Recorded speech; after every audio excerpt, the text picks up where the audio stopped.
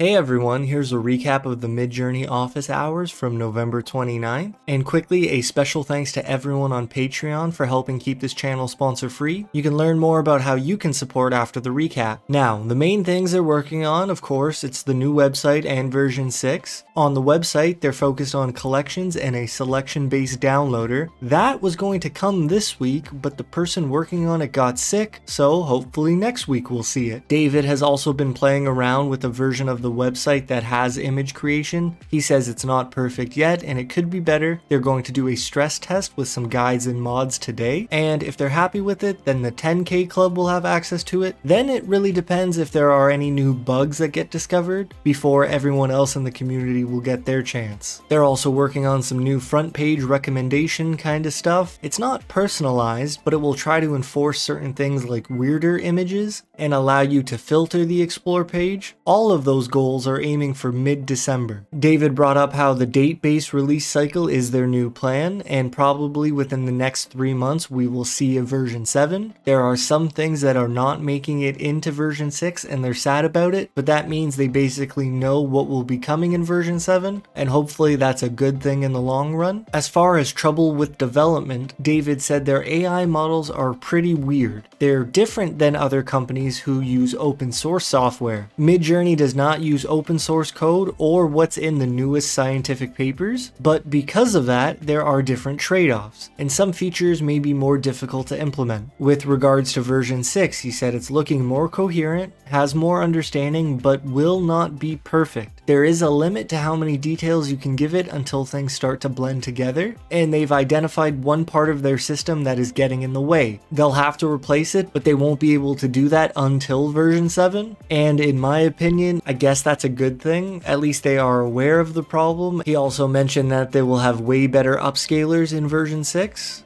And it's looking like it will be able to draw single words. It might not be able to draw out sentences in the first release. They also probably won't have in-painting at launch. David said they want to release something rather than making us wait longer. So the biggest questions right now, how much text will it be able to write? Then, with regards to the batch size and resolution, the current leading candidate they have is 512 pixels and batches of 8 images. He said there's a chance that the new upscalers will be so much better that people won't be bothered with the initial resolution, and he said probably a good workflow is to iterate on smaller thumbnails until you find what you like and then choose which image you want to become the higher res. David said internally on their team nobody uses smaller batches. 100% of them make 4x4 or 8x8 grids, and that is 64 images for every prompt. That will probably be overwhelming to many of us, and eventually beginners might be relegated to just using the 2x2 when they first start. Either way, we can expect some sort of bigger batches in the near future. If you like the art in this video, here is the prompt: Photographic, Surreal, Linocut,